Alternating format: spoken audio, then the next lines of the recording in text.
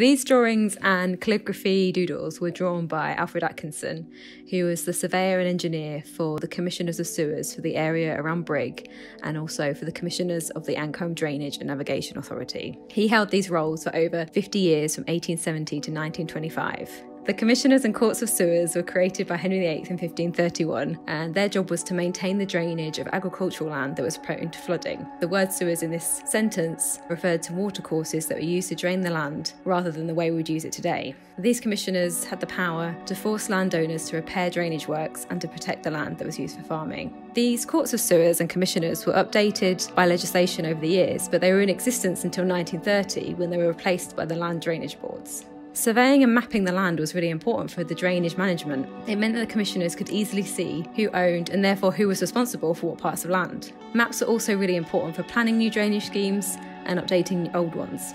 As surveyor and engineer to the Commissioners of Sewers, Alfred Atkinson had a really important role. These drawings are sketches created in preparation or for practice for maps. They show clearly how map making is the meeting of art and science. In order to draw the maps, Alfred would have had to know and have an understanding of the science and mathematics behind land surveying and how to translate a three-dimensional world into a two-dimensional map. But as we can also see from these sketches and the calligraphy, he was a skilled artist. I've chosen these objects because they represent an exact snippet of the history of drainage and land management of the North Lincolnshire area, which is really important to the history of the county. They're very personal items and have a direct connection to an individual. You can imagine this work desk scattered with these bits of paper. Also, some of them are just on rough scraps of paper on the backs of other notes, so it's even more special that they've survived, and we're really lucky to have them in the museum.